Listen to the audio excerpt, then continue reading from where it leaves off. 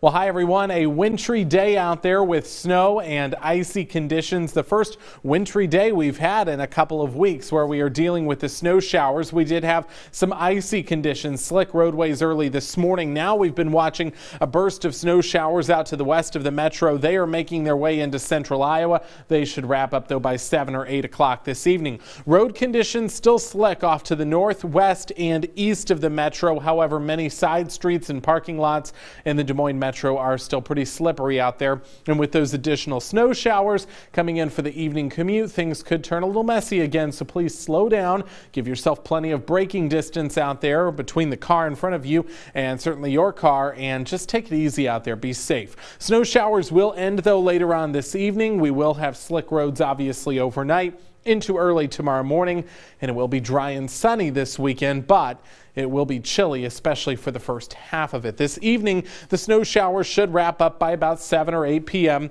Temperatures stay in the teens. We fall all the way down to 10 degrees overnight. We'll have those clouds sticking around through about midnight. Then we should start to see those clearing out. Again, our overnight low temperature down to 10 degrees. The winds will calm down, but still wind chills are going to be fairly frigid. At 10 p.m., our wind chills still in the single digits. We are single digits below zero for Carroll, Fort Dodge, all the way up to Mason City. Some areas could feel like 3 below zero out there. Early tomorrow morning, the same type of wind chills will be out there. Single digits for most of us, a couple spots feeling like below zero temperatures. This weekend, Saturday, we're looking for just 27 degrees, sunshine, but still cold. Then we warm up for Sunday up into the mid-40s. So it does get milder, but don't get used to that because we have a cold start to 2019 coming in by Monday and Tuesday. Some parts of the Midwest could be looking at sub-zero temperatures. Here in central Iowa, we'll be looking at single digits and temperatures in the teens. So as we count you down to 2019,